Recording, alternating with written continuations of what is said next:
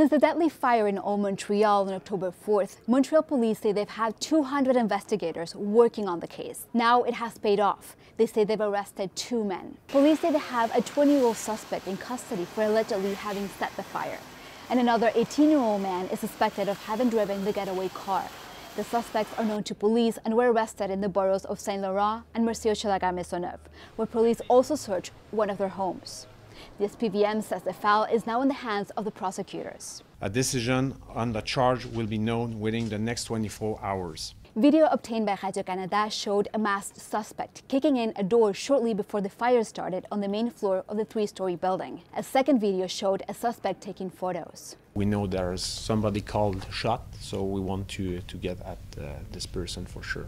The flames spread quickly upstairs to what was a hostel. 25 people were in the building at the time.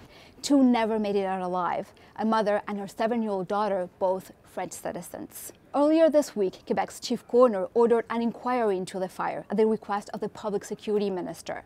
It will be the second coroner's inquiry into a suspicious fire at an Old Montreal building in just over a year and a half. In March of 2023, a fire in the building on Place du Ville killed 7 people. Both buildings are owned by the same person. Police say that 2023 fire was also intentionally set, but there have been no arrests in that case so far. Given the similarities, the coroner could eventually decide to combine both investigations.